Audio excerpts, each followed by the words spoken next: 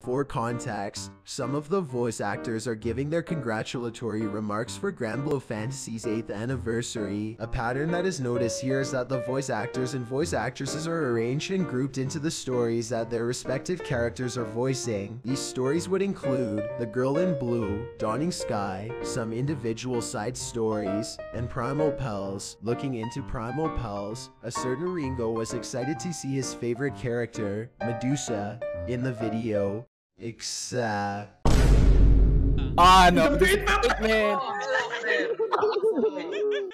Wait, what? Kurang is Midori Dorikawa? Yeah, he's the VA of Necessaria. Yeah, he's the VA of Necessaria. Albert. Oh, wait, Albert. Oh, Albert. Yeah, Albert and Freya. Yeah.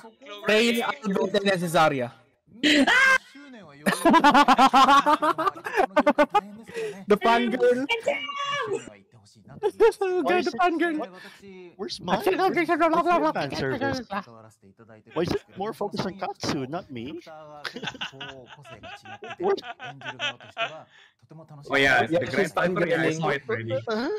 Get cocked. Yeah, she's fangirling right now. I am Defeat, man. There's no Medusa. Okay. I'm not offending her on what so point. I thought at first she was a guy. No offense, no. Yeah. I mean, assume that. But it turns out that's a fangirl. Everyone is a guy until I'll be depressed for tonight. Thank you guys. Yes, I'm the purest guy here.